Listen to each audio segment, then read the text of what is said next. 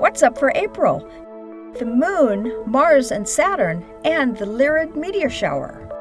Hello and welcome. I'm Jane Houston Jones from NASA's Jet Propulsion Laboratory in Pasadena, California. You won't want to miss red Mars and golden Saturn in the south-southeast morning skies this month. Mars shines a little brighter than last month. By the 7th, the Moon joins the pair. From a dark sky, you may see some glow from the nearby Milky Way. Mid-month, start looking for Lyrid meteors, which are active from April 14th through the 30th. They peak on the 22nd. In the early morning sky, a patient observer will see up to more than a dozen meteors per hour in this medium-strength shower, with 18 meteors per hour calculated for the peak. U.S. observers should see good rates on the nights before and after this peak.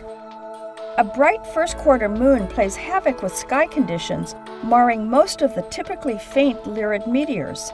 But Lyra will be high overhead after the moon sets at midnight, so that's the best time to look for Lyrids. Through a telescope, Jupiter's cloud belts and zones are easy to see. And watch the Great Red Spot transit or cross the visible, Earth-facing disk of Jupiter every 8 hours.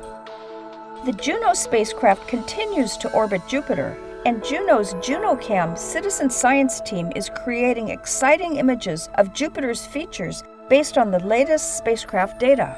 Next month, Jupiter is at opposition when it rises at sunset, sets at sunrise, and offers great views for several months. You can catch up on solar system missions to Jupiter, like Juno, and all of NASA's missions at www.nasa.gov.